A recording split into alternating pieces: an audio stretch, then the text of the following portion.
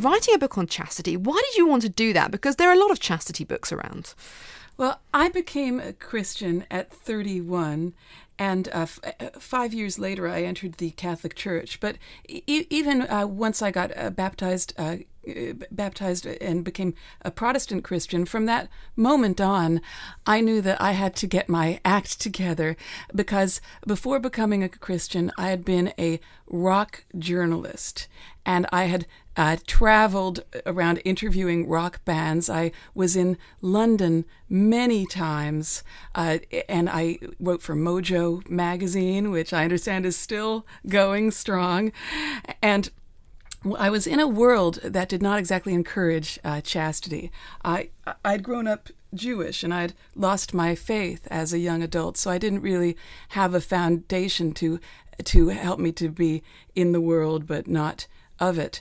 So when I became a Christian at 31, knowing that Jesus wanted me to live my life differently, because that was what the Holy Spirit was saying to me in my reading of the Gospels and St. Paul's letters, where St. Paul, our Lord and then St. Paul also say that the body is a temple of God, and so a temple of the Holy Spirit. So I went to the bookstore to find books on living out my sexuality in an appropriate way as a Christian, and all the books that I could find were on teen purity. And I can tell you that if you're 31 and you open up a book that says that you must wait for marriage, because if you don't, your life will be ruined and you will be forever stained and you'll always regret it. If you're 31 reading that, you've been in the world, it's pretty depressing. I mean, it can just make you want to despair. So on my own, through trial and error, I began to walk the Christian walk. A friend of mine gave me a Catholic book that I read even as a Protestant, and it helped me to understand chastity as a virtue, as a way of loving as Jesus loves. And that helped, but there was still nothing for people like me. So I wanted to write a book for people like me, so that they wouldn't be so depressed, so that they could feel like this is actually possible. I can be joyfully chaste. Now, obviously, in our lives, if they haven't worked out quite how we planned or hoped, sometimes we can blame other people. And you do have a whole chapter in the book about the importance of not blaming your parents for where you've ended up. So why did you want to cover that area? Because presumably, how our parents treat us and how they bring us up is going to have some sort of bearing on how we are as adults. But why are you saying let's not blame them? Well, I say that because part of growing up is becoming responsible for your own decisions and for who you are. And also as Christians, even though we do have parents and that's part of our story, yet our fundamental identity is as beloved children of God the Father in Jesus Christ, united by the Holy Spirit. And no matter whether we had good human parents or whether we had fallible human parents or ones who did wrong things, we are still part of most fundamentally the family of God.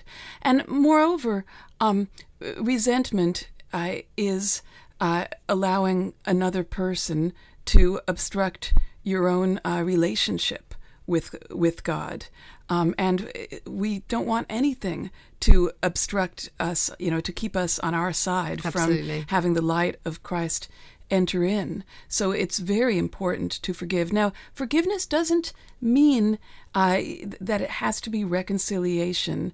In my book on healing from childhood sexual abuse, which I wrote as a survivor of abuse who found healing in Christ, I write about how if someone is actively abusive, and forgiveness means doing the most loving thing, part of forgiveness can be not giving that person another opportunity to abuse. But we can, even if we don't feel forgiving, we can still forgive. Forgiveness is not primarily about feelings. Forgiveness is a decision to unite your heart with God's forgiveness of that person and to leave the justice to God. Now, you mentioned there about the abuse that you went through as a child. It is something that you do mention a few times in passing in the book. And one of the things that really comes out in that is you say that God can't change the past, but he can heal it. Amen.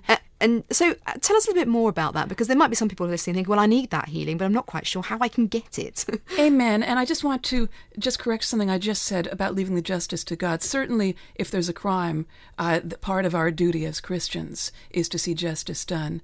But with regard to forgiveness, it's not for me to judge that person. It's for God to judge that person's soul. But that's a difference. But with regard to my own healing in Christ, well, yes, I suffered abuse first as a child in a house of worship. It was committed by an employee of the temple that my family attended, who molested me when I was 5 years old. And then later, after my parents' divorce, I suffered molestation from one of my mother's boyfriends. And my mother knew about it, didn't stop it. Now, she feels terrible about this now. I should also say she doesn't remember everything as I remember it. My memories are my own. But in part of my journey, I've forgiven her in Christ, which doesn't at all excuse the abuse.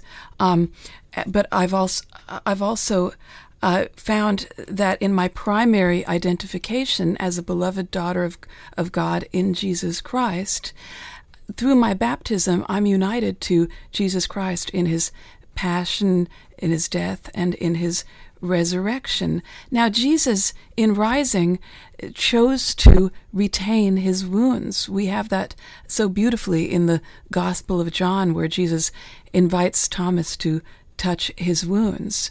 And so I've learned, and this I write about it a bit in The Thrill of the Chaste, but mostly in my book on Healing My Peace I Give You. I've learned that if I unite my own wounded heart to the wounded and glorified heart of Jesus Christ, then his wounds can heal mine. Tune in to Woman with Maria Rodriguez, weekdays from 10:35 a.m, only on Premier Christian Radio, where faith comes to life.